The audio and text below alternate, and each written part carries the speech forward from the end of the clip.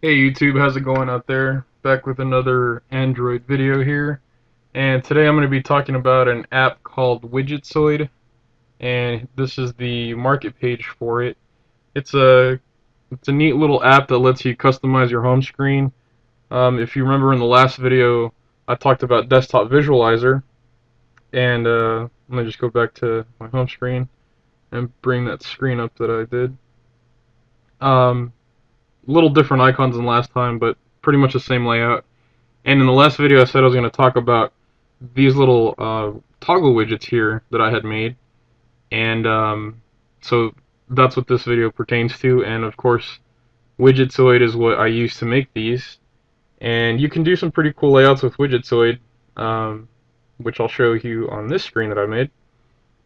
Everything on here is a Widgetsoid widget, so you can make battery status notifications, signal notification, a clock, and you can use a custom background on most of the widgets here, just like I did on the clock.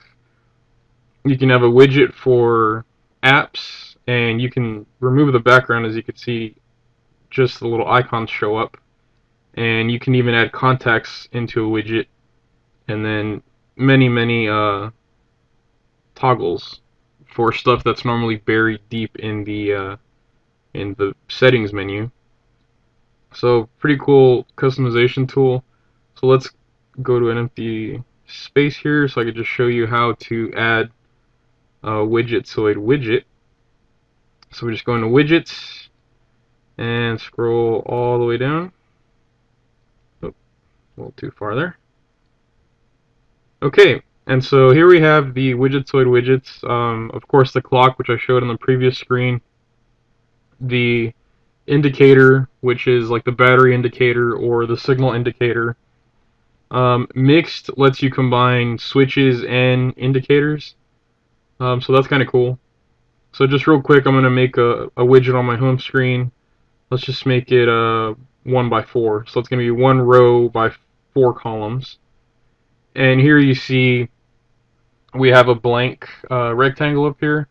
This is going to be populated with whatever we choose down here.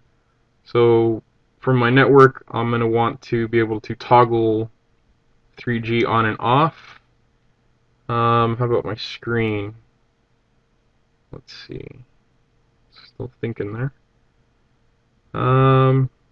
Let's have the screen timeout be editable from here. Sound, I want to be able to turn vibrate mode on and off. Other is some pretty cool options which don't normally come on the stock Android power control. Battery level, temperature of the battery, how much memory's on your phone, and SD card, and other cool stuff in there. So from here, let's go with SD memory. And then shortcut, as you saw on the previous screen, you can have applications be on here as well, and contacts and internet bookmarks. So pretty cool option to use that. And then theme, we can make it square or round on the corners.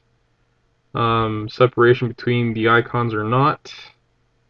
Highlight is if you want an icon to look like it's always lit up. Otherwise, if you don't turn this on when you're not using that icon or when that option is not turned on, the icon will look dim.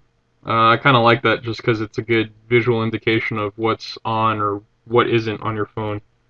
And then of course you can choose to show the label underneath or not, and edit the color of the label as well. Let's just go with black.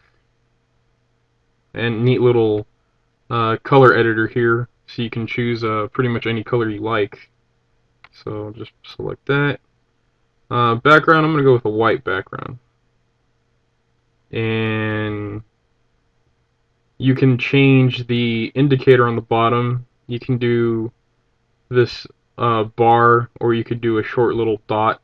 I prefer the bar just because it's, again, it's a good, easy to look at, quick visual reference. So I'm going to select that one, and then I'm going to select, let's go with blue, and I'll set my icons to be black. And the reason I'm going with black icons, I'll show in just a second. Let me select advanced here, and modifiable icon, this is, if I select this, you see a little sprocket kind of came up in the corner there. That'll make it easier to come and edit my widget later on if I feel the need to change colors or what's on it.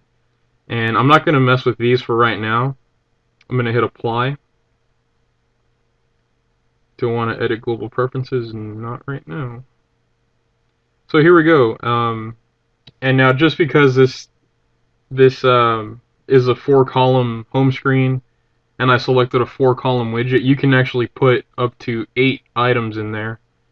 And if you have tiny fingers, which I do not, that's pretty good if you like. So I can check more things here, and again it just keeps crowding and crowding, and so like I said, just as many as you want on there. Back to those other options that I didn't mess with yet. So I'm going to turn notification on. Enter a label for this profile. You can do that if you want to, and if you want to save it and keep it for later, just hit OK. And so now if I hit apply, you see some activity going on in my notification tray up here. If I pull that down, you can see the toggles are in my notification tray, which is kind of cool. If you don't turn that on, if you come in and turn it on later, you can't make the widget invisible. Go to advanced. So here there was an option to make it invisible, but since I created it and then applied it and then came back and edited it, that option's no longer there. So if I just hit apply, if I were to make a new widget, scroll. Let's do another 1x4. Oh, I did a mixed one. Let's go back. And mixed just puts the notifications as well as the toggles into one bar, which is pretty cool, convenient. Let me go Widgetsoid switcher 1x4. There we go. I select. Let's put 5 on there, and then other. Change the theme. The reason you have to make the icons black or something that's not white is because when you pull the notification tray down, they're very hard to see. So that's why I did that. Actually, let's do none on this one. And bottom color, let's go with green. Kind of like the stock Android power control widget look there. And icon color, go with black. So now,